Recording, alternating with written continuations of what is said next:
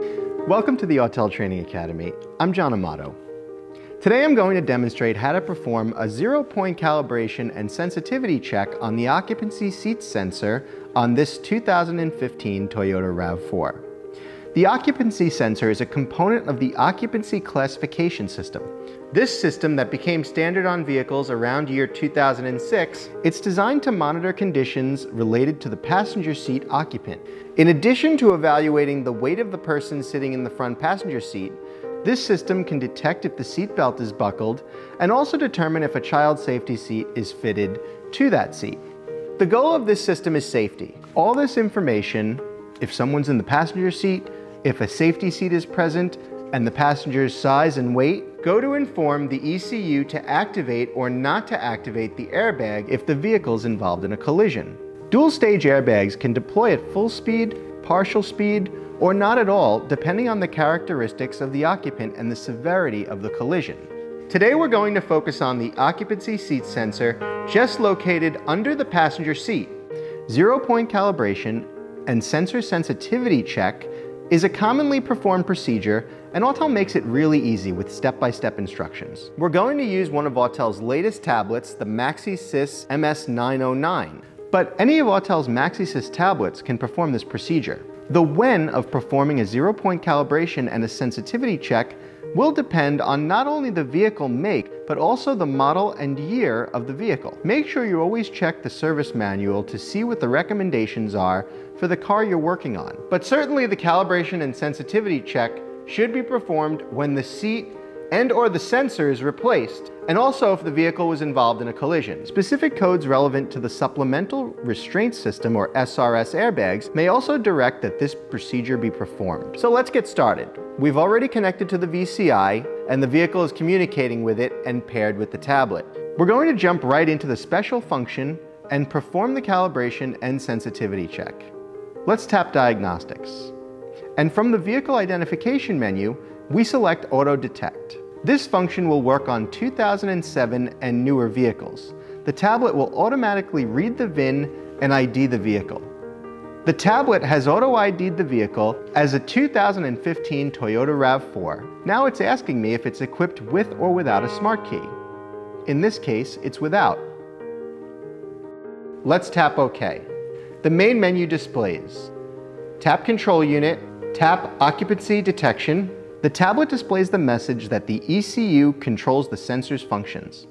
We tap OK just to confirm that we understand this. From this function menu, we tap Special Function.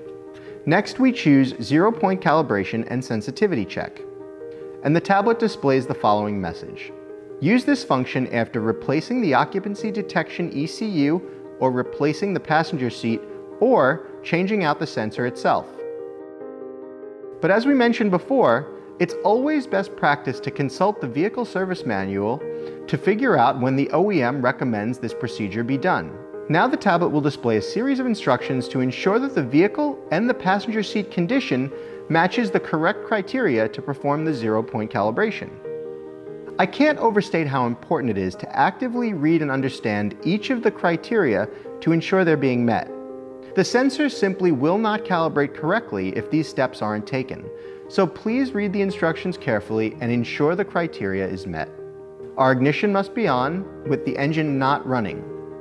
There should be no person or weight on the passenger seat, and the vehicle itself is on a level surface. Once confirmed, we'll tap Next. The next screen relates to the position of the seat supports and the headrest, and to also confirm that nothing's underneath the seat. When you've confirmed these items, tap Next.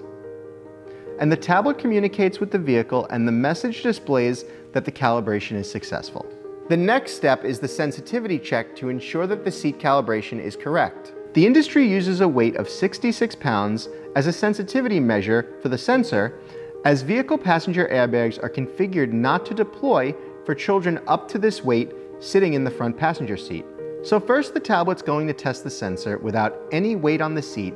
Then the next step is to place a 66-pound weight on the seat and check the sensor for accuracy.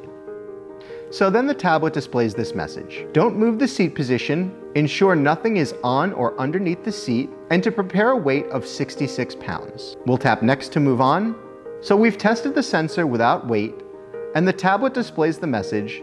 The sensor reading should be between the higher limit and the lower limit when nothing is placed on the passenger seat. The higher limit is 0.97 pounds and the lower limit is negative 0.97 pounds. The sensor reading is negative 0.19, so that's good.